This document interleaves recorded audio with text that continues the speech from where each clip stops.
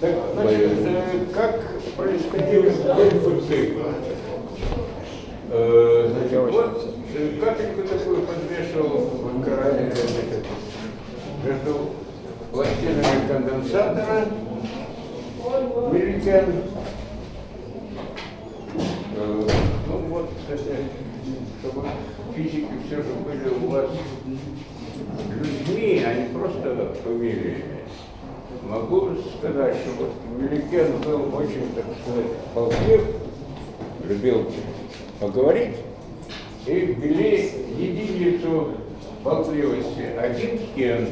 Меликен, значит, тысячная кена. Вот. А вот там остальные, может, были значительными, микрокены, обычные люди, наверное, обладали. А Меликен вот 1 тысячную кену. И, значит, если подействовать квантом рентгеновским, то он видит из этой капельки несколько электронов, 1 или 2, может 3. Вот. И тогда она будет заряжена. Если включить поле таким образом, чтобы капелька поднималась вверх, то, значит, движение это будет установившееся, движение, значит, в воздухе, как движение в вязкой жидкости, установившееся движение. Измерив эту скорость движения, можно определить заряд капельки. Вот таким образом Меликен и работал.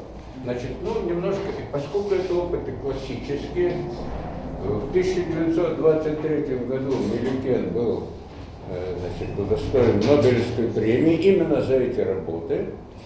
Вот, то, значит, я про них рассказываю.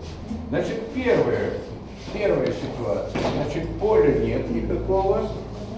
Запишем, значит, какие силы действуют. Значит, действует МЖ, действует Архимедова сила,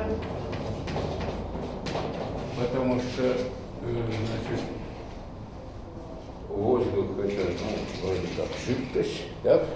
Архимедова сила действует. И действует сила вязкости. Значит, вот мы имеем закон движения. МЖ минус F Архимеда. Да? И сила вязкости это все уравновешивает. Так что капелька будет равномерно опускаться вниз. А сила вязкости вам известна из второго семестра, да? Для стоксового движения 6 пируэтов, 6 пи, R радиус капли, это коэффициент вязкости и скорость. Скорость, значит, с индексом G, скорость под действием гравитационного опускания капли. Значит, масса равна 4/3 πr в кубе. Так, на плотность. Значит, F Архимедова это 4/3 πr в кубе на ρ штрих, где ρ штрих это, да, и на G, да. Ρ штрих это плотность воздуха. Значит, мы имеем 4/3 πr в кубе, так, G, а тут будет ρ минус ρ штрих, так, равно 6 πr, это VG. Так. Ну вот, значит, после несложных вычислений можно определить радиус капельки. Радиус капельки, вот Меликен, значит, таким образом находил. Так, это будет, значит, так. 3 делить на корень из 2, так? значит, фи сократится так, и будет так, у нас это в степени 1/2, в степени 1/2, а тут будет g в степени 1/2 ρ минус ρ' в степени 1/2. Все, по-моему, я ничего не пропустил. Корень излетает, да? Да. Как будто бы так. Вот. Ну, это нам потом понадобится. Вот теперь, значит, мы капельку заряжаем. Каким образом? Значит, облучаем рентгеновским квантом. Она приобретает заряд. Значит, она приобретет положительный заряд. Чтобы она всплывала вверх, нужно на конденсаторе вот такое напряжение, вот такого, значит, направления приложить, чтобы она всплывала вверх. Она будет заряжена положительно и будет, значит, отталкиваться с нижнего конца конденсатора и лететь вверх. Значит, какие силы здесь будут в этом случае действовать? Значит, будет электрическая сила У на Е, да? У на Е. Будет этому противодействовать сила тяжести, МЖ, да? И будет противодействовать вязкость. Значит, мы напишем У на Е равняется, значит, МЖ, да?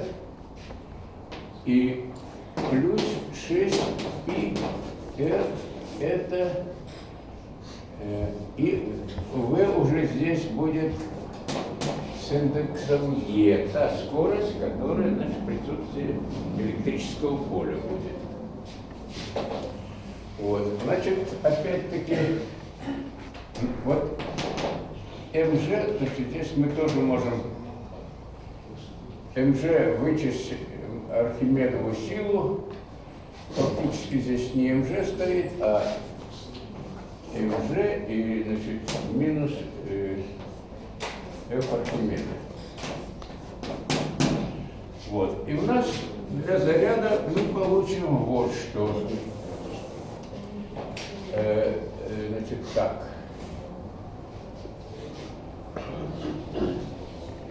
Значит, вот это вот,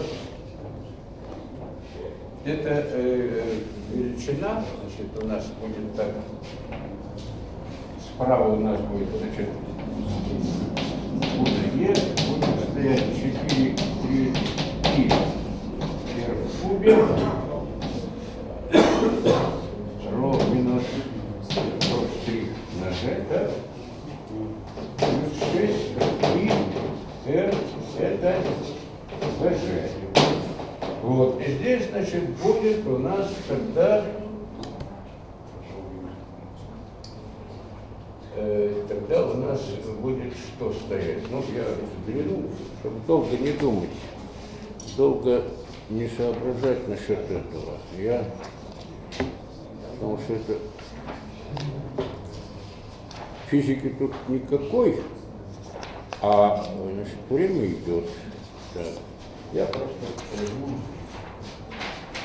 использую то, что получится. Значит, для заряда мы получим вот что.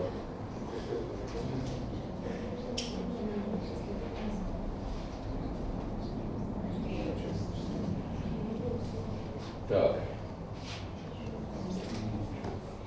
Если еще туда подставить вот этот радиус, так, то тут будет так, 9 корней из 2. И дальше будет так. И это в степени 3/2. ВЖ в степени 1/2. ВЕ, да? G в степени 1/2. 2 минус ровно 4 степени 1/2 и напряженность поля. Вот что получится, значит, для заряда. Теперь, значит, эту же каплю еще раз облучить рентгеновским квантом. Она еще потеряет некоторое количество заряда, и в нее изменится скорость в V. Так? Значит, тогда Q' будет равна 9 корней из 2, и это в степени 3/2, VG в степени 1/2, а тут будет VE со штрихом. Остальное все тоже.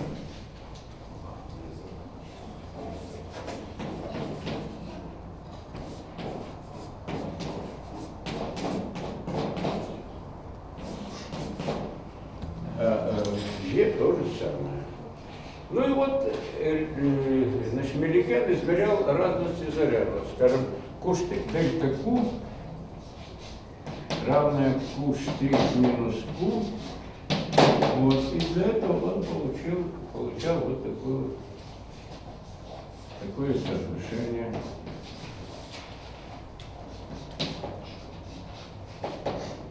Так.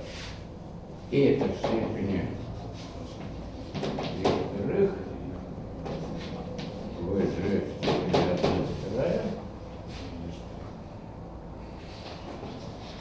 VE штрих минус VE, и делить, значит, на G в степени 1/2, ρ минус ρ штрих,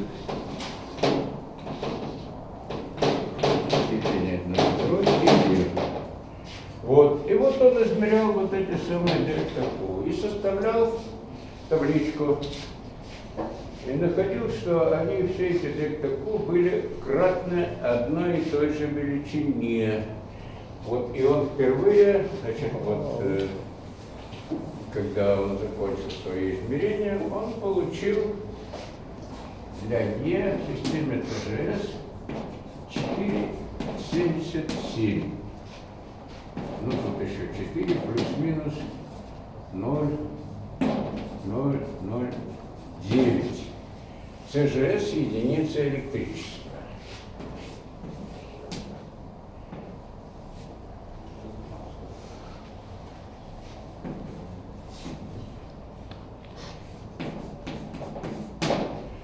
ЦЖС — единица электричества. Ну, в кулонах там немного меньше, чем 1,6.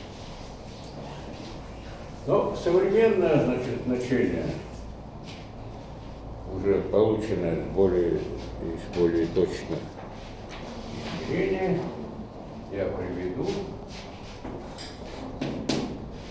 Значит, это вот такое.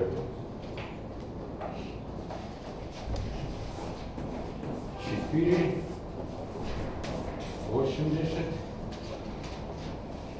32,42. Так. Тут я не отписал на 10 минус 10. Так. 32,42. Все. 0, 0, так. Раз, два, три, 4. 4. И дальше 14. 10 минус 10. ЦЖС Е заряда. Вот, значит, за это число, но я, например, когда еще, так сказать, приступил к учебе в университете, я знал вот это вот число. Так что я поступил в университет в 46-м году. Еще ходил вот это число.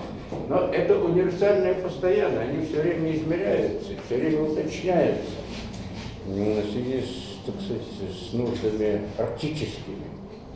И таблицы вот этих элементарных чисел, элементарных величин, ну, они регулярно издаются и, значит, уточняются. Эти данные уточняются. Так, теперь, ну вот это вам насчет заряда, так? Теперь, что касается, значит, измерения массы. Ну, заряд, значит, впервые массу электрона, если мы знаем заряд, значит, измерили ЕК, то мы, значит, знаем и массу. Как вам известно, это опыт парабол, метод парабол Томпсона был использован для этого. А, значит, в настоящее время с помощью более современной, более, так сказать, удобной техники достаточно отклонения, скажем, частицы, пучка частиц только в, скажем, магнитном поле. И вот современные способы измеряют массу, значит, по отклонению в магнитном поле. Опыт примерно может быть такой. Вот имеется пучок частиц, да? Он, значит, направляется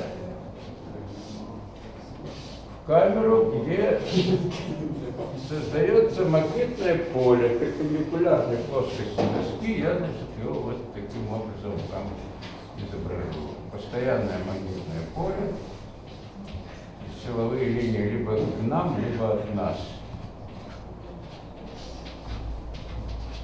Вот. Что произойдет с этим потоком частиц? В магнитном поле они будут двигаться по дуге окружности. Вот начали руки сюда выйдут. Вот они пойдут по дуге окружности, так?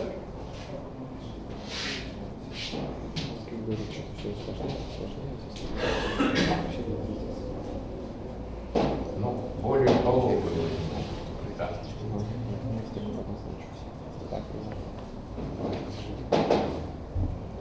Вот поток частиц выйдет через это устройство, где создано магнитное поле, пролетит. Тут счетчик S1, тут счетчик S2. Разность срабатывания этих счетчиков даст нам время. Значит, эта длина, это постоянные приборы, значит, V равно L на T. Да? И тут у нас будет радиус окружности. Значит, это тоже постоянные приборы. Радиус окружности. Значит, если мы напишем второй закон Ньютона, да?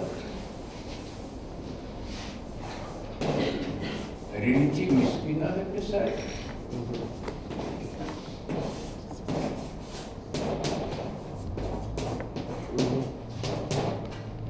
Значит, в магнитном поле Е на С, В на В. Ну, я тут напишу, ну, в общем-то, так можно. Значит, поскольку скорость по величине не меняется, то тут, значит, вот при дифференцировании можно дифференцировать только вот этот вектор скорости, который меняет направление. Значит, d по dt от v, это будет что такое? Какое это будет ускорение при движении по окружности? Центростремительное. Так? v квадрат, деленное на r по модулю. R это радиус прибора. И помножить на n. n это значит нормаль.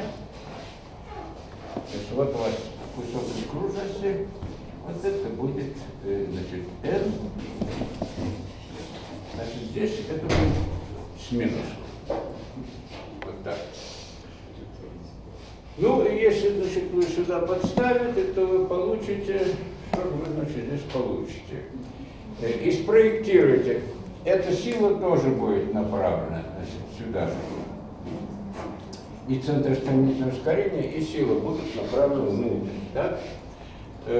если вы на это направление спроектируете, это все будет в направлении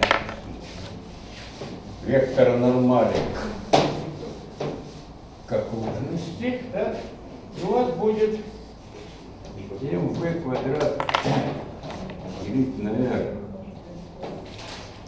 на корень единицы минус v квадрат на c квадрат равняется e на c, v на v.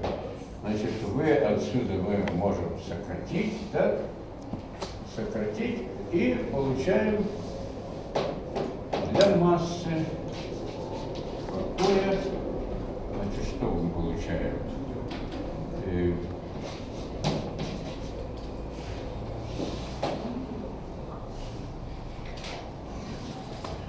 Нет, все знаменатель будет. Тут-то я зря скажу, все будет знаменатель, так? Значит, тут будет r корней квадратных из единицы минус v квадрат на c квадрат. И тут будет vc. Вот вам, значит, для частиц, которые, значит, заряжены, которые можно пропустить такую установку, вы получаете очень просто возможность для измерения массы. Ну, так и были измерены массы частиц, которые, значит, вот заряжены. Если частицы нейтральные, то тут требуются некоторые другие, значит, способы, о которых я говорить не буду, потому что на это у нас с вами времени не будет. Так, теперь следующий, значит, тут параграф из этого, это 4-й пункт программы нашей. Так. Методы определения спинов ядер. Методы определения спинов ядер. Вот, значит, здесь у нас, я вам расскажу подробно два способа. Это, значит, первое, сверхтонкое взаимодействие. Первое, так. Так. И метод Раби. Раби – это фамилия американского физика, который использовал свой метод в 1938 году впервые. Так, что такое, значит, вот сверхтонкое взаимодействие? Это можно спин ядра с помощью сверхтонкого взаимодействия определить.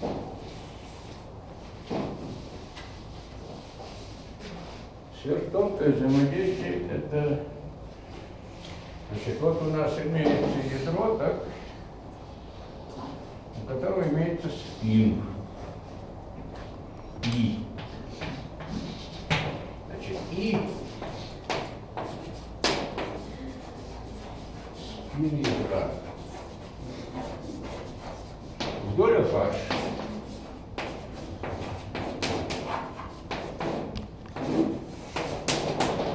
H перечеркнуто – это хороший квант для спина.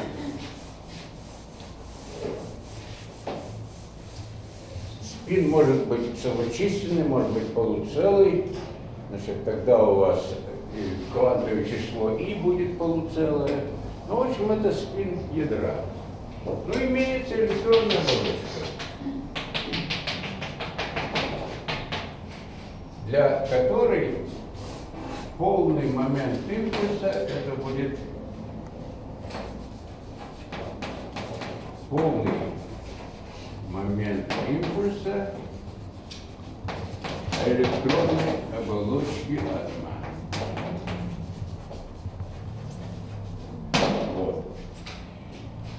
Ну вот, поскольку, значит, имеется нескомпенсированный момент импульса электронной оболочки атома, это значит, электронная оболочка создает токи, который создает магнитное поле. И это магнитное поле, созданное электронной оболочкой, значит, электронной оболочкой, оно должно быть пропорционально моменту импульса. Но поскольку электрон отрицательный, то, значит, давайте мы напишем так, минус c на йод. Оно будет как-то пропорционально. Вот. А поскольку ядро имеет спин, то у ядра будет магнитный момент, который равен g-фактору на магнитон ядерный и на спин.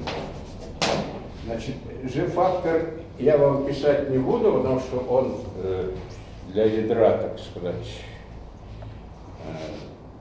ну, есть, конечно, теории, по которым этот g-фактор для ядра можно вычислить, но не всегда это может быть сделано. Поэтому я его не буду писать. Это фактор лambda только для ядра. Фактор лambda для электрона вы знаете формулу, да? Единица плюс дробь.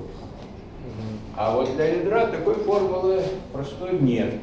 А μ ядра — это ядерный магнитон бора. Значит, EH на 2 массы протона и на С. Значит, существует μ0.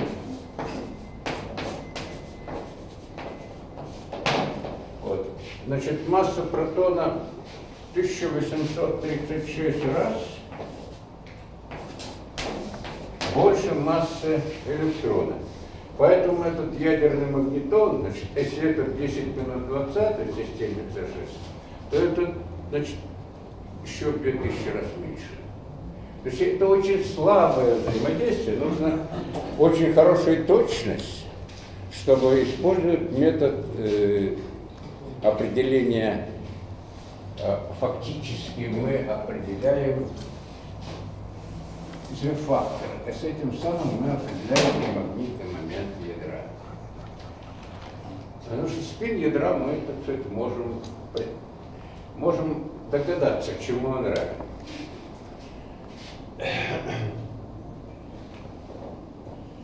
Мы можем догадаться там целочисленного, но или получше. Это зависит от числа частиц в ядре, от этого самого А, от массового числа. Ну вот, значит, что здесь получается? Давайте найдем энергию взаимодействия. Энергия взаимодействия, значит, спины ядра с внешним магнитным полем.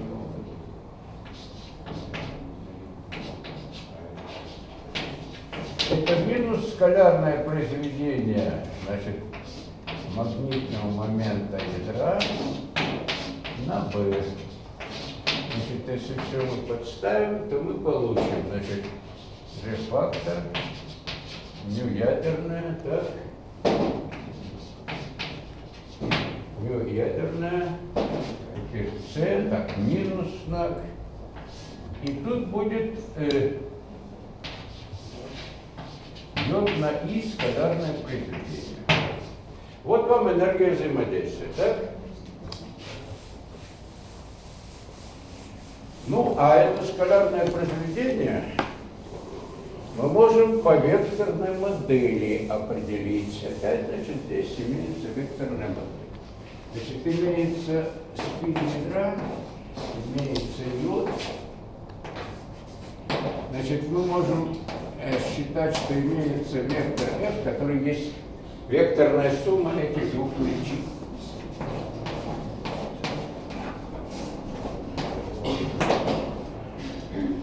Это равенство я каждый раз на экзамене спрашивал, что означает такого типа равенства, и почти каждый раз не получал правильного ответа.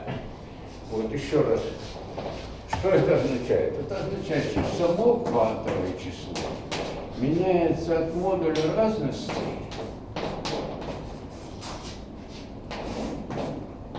через единицу модуль разности плюс единица и так далее до их суммы. Вот что это означает.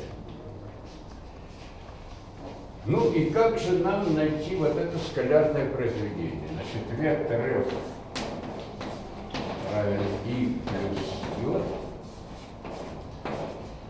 Возводим в квадрат по правилам векторной модели, про которую в прошлом семестре рассказывал. Значит, f квадрат это есть f на f плюс 1 равняется i на i плюс 1 плюс j на j плюс 1 и плюс 2 скалярных произведения. Отсюда скалярное произведение и на j. Это есть 1/2. Значит, f на f плюс 1 минус i на i плюс 1 минус j на j плюс 1. Вот. Значит, что здесь меняется? Вот и на i плюс 1 и j на j плюс 1. Это константы, так? А вот это f, вот оно вот таким образом меняется. Таким образом меняется. И, значит, мы тут два случая рассмотрим. Первый случай. Значит, и модуль и меньше йода.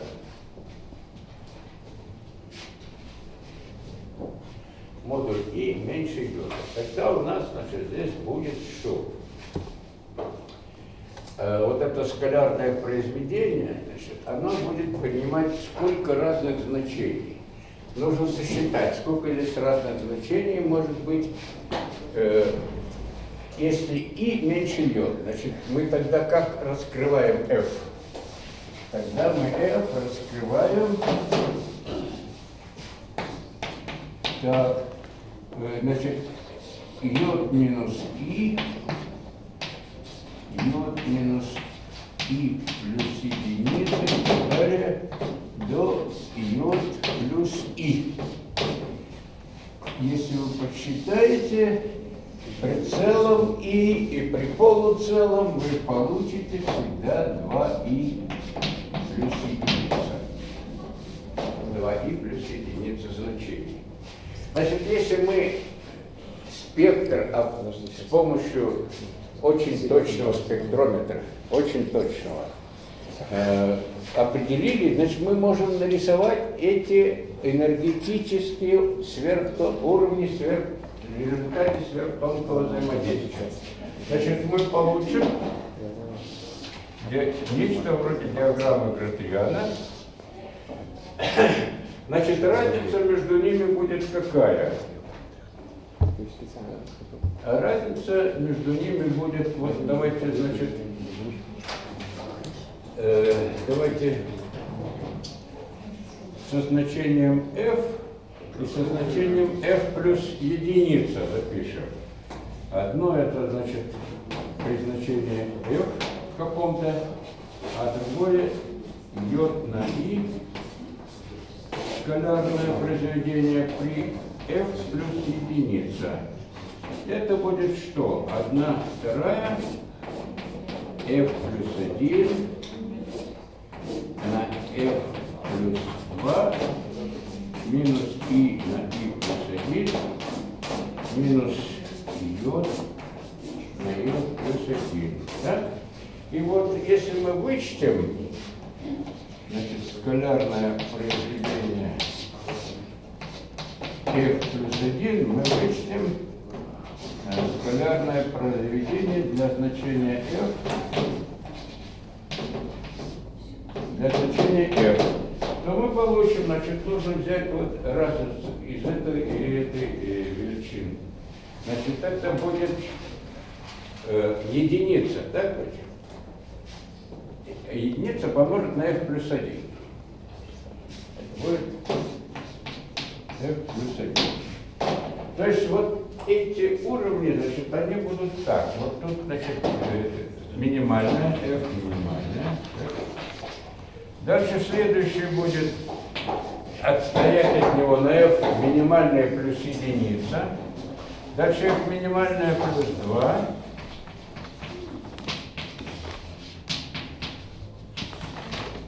F минимальная плюс 3 и так далее.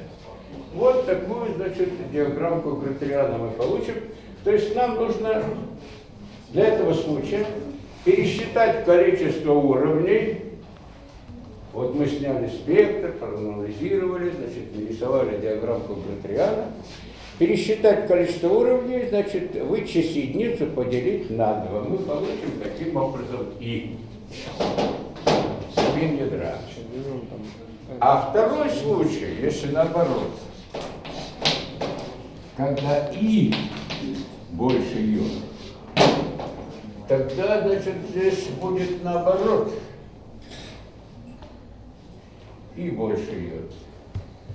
Значит, и минус йод.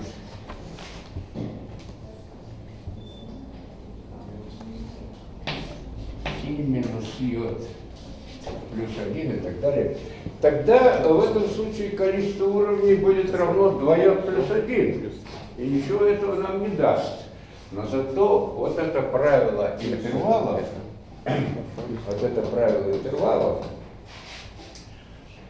они будут относиться, значит, эти расстояния будут относиться как f плюс 1, к f плюс 2, к f плюс 3, к f плюс 4 и так далее. Вот. И тогда вот это правило интервалов, тоже лambda называется, да?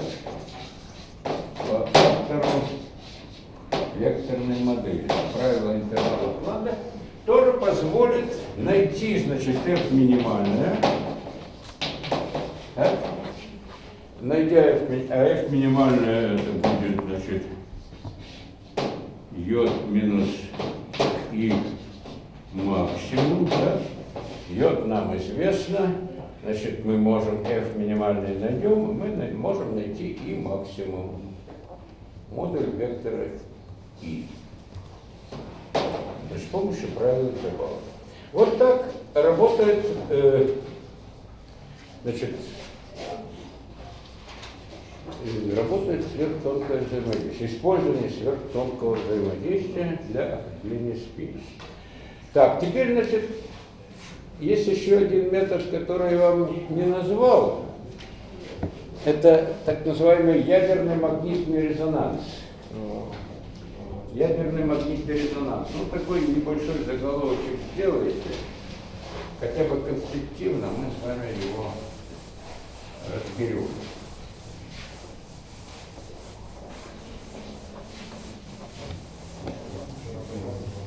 Значит, ядерный магнитный резонанс. Что это такое?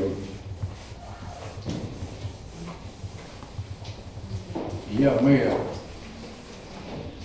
значит, второй, мы.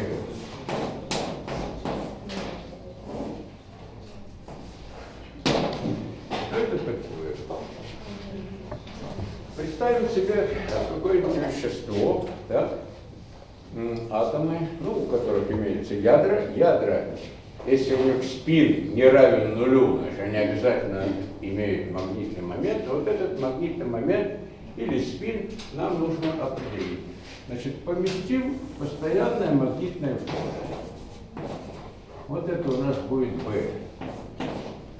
Вот у нас, значит, здесь магнитный момент ядра. Что с ним будет происходить?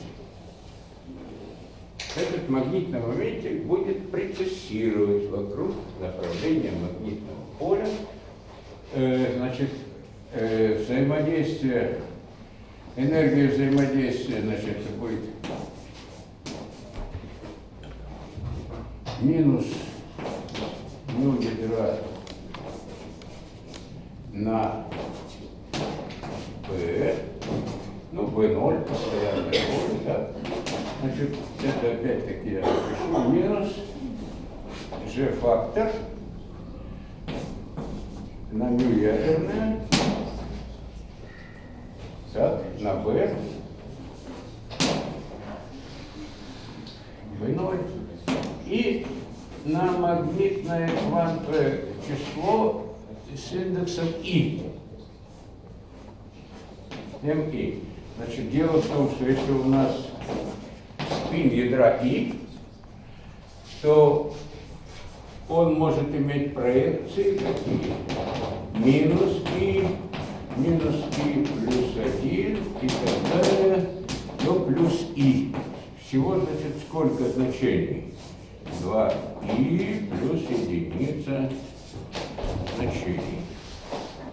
Вот. И вот если мы тут,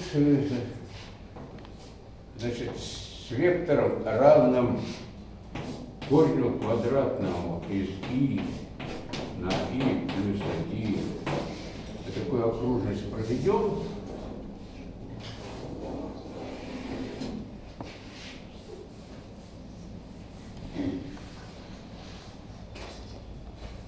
такую окружность, так?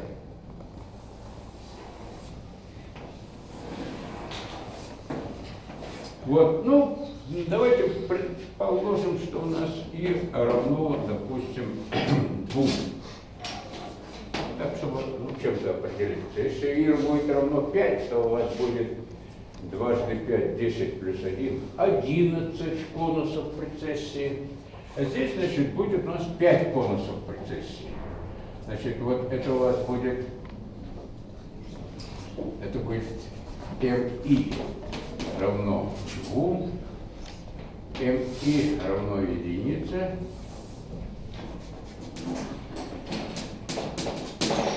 MI равно 0, MI равно минус единице, и MI равно минус 2. Вот, значит, по одному из этих конусов прецессии будет прецессировать магнитный момент. Теперь, если мы, значит, на это устройство воздействуем магнитным полем переменным, значит, b маленькое на e в степени I омега t в поперечном направлении, мы заставим эту систему принять некоторое количество энергии. Если эта самая омега не будет совпадать с резонансной частотой, то ничего не будет происходить. Как процессировал магнитный момент вот таким вот образом, так он и будет процессировать. Но если эта частота сравнится с резонансной частотой, а, значит, омега резонансная, она будет вот чему равна. Значит, G-фактор E на 2 массы протона C и, значит, будет на B. Вот.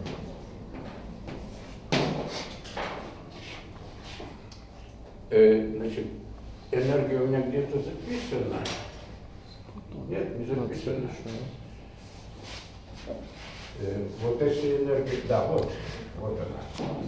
Значит, если я здесь продолжу стараться, значит, вам придется вот написать вот это, и написать то, что я здесь напишу. Это будет минус G E на 2 массы протона C, дальше C большое, так, значит, корень из йод на йод плюс 1, да, над корень из И на И плюс 1. Так. И вместо йода тут будет B стоять 0. Вот. Так. Тут я H не написал, я, значит, ее напишу вот здесь. Вот. Так, все написал. Все как будто бы. Вот так. Значит, это есть H на омега-резонансная. Значит, омега-резонансная это все, что кроме H по модулю. Если взять по модулю, это будет резонансная частота. И вот когда вот это поле будет с этой частотой воздействовать на эту систему, то система начнет, она может поглощать энергию из этого поля. Она, значит, с этого конуса прецессии перейдет вот на это. Дальше, если продолжает действовать, она перейдет вот на этот так называемый конус прецессии, который будет просто окружность плоскости x, y, да? И на этот конус прецессии и до максимального значения энергии будет. Когда, значит, ну, на b будет отрицательное, тут на минус, это будет максимальное значение.